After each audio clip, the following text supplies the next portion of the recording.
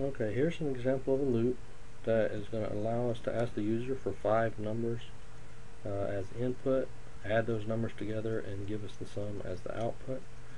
And we know that because if we look at, remember the 3 important parts of the loop. Where do we initialize? So our count here is initialized to 0.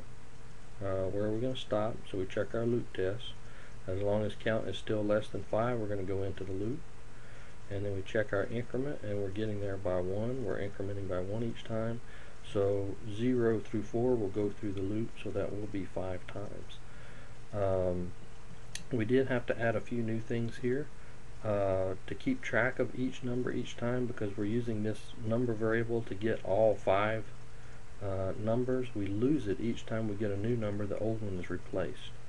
So we have to have another variable called an accumulator to keep track of the partial sum, or the sum so far. So we see here sum equals sum, the old value, plus the number. Okay, and we'll see how that works. Another important part of an accumulator is to make sure we initialize. So we see here sum is equal to 0. That's so the first time through, sum being equal to 0 plus the first number is still just that first number. Okay, let's step through this loop. We'll click on debug, step into, or the F8 key, and we get our variables set up. And I'll hit F8 now. Notice we jump, the blinking light here is the step we're on. So this is the next step to run. I'll hit F8 again. Sum is initialized to 0. Count is less than 5, so we'll go into this. It should ask me for the number. It does. I'll put in number 1. That goes into RAM. I'm going to hit F8 again. Sum equals sum plus number, so we get our accumulator. Okay, so number 1 plus 0 is 1, so that was okay. We'll increment our count. Okay, by 1. We'll hit F8.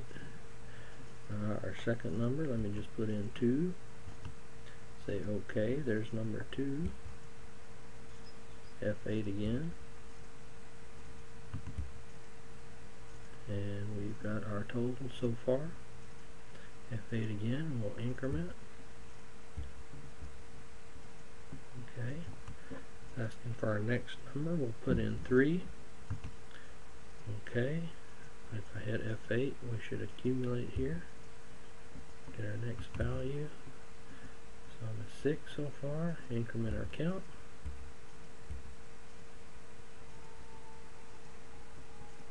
Okay, ask for our next number, we'll put in 4. Okay, accumulate. 8. Increment the count. One more number. And we'll put in 5. Okay. F8 to accumulate. Increment the count. Okay, we're at 5 now, so when we get to this loop test, it shoots us out. Next step is to output, F8, and it pops up our message box here. The total sum of all the numbers is 15. So that appeared to work for us.